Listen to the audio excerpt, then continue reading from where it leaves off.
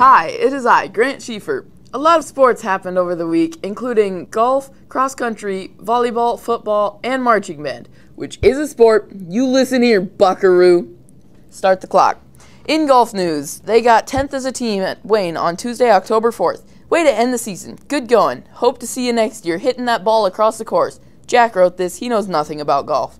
Cross country had their mid-state competition in Wayne on Thursday, October 6th. The girls' team came home with the second-place plaque. Jordan Arns finished in first, Sophia Wortman and Riley Arns rounded out the top 8, getting 7th and 8th respectively. Elizabeth Wortman finished in 11th, Emily Gunther in 18th, and Fina Alder in 25th. The boys got 8th as a team. The volleyball team beat Wayne on Thursday, October 6th in just 3 sets. Absolutely obliterated. What do you call a circle with toes? A football. On Friday, October 7th, Crofton went to Tri-County Northeast for a toe circle game and won 52-7. Good going on you, boys. Marching band had 2 competitions this week. It is a sport. They won the Sweepstakes Award at Pierce on Wednesday, October 5th.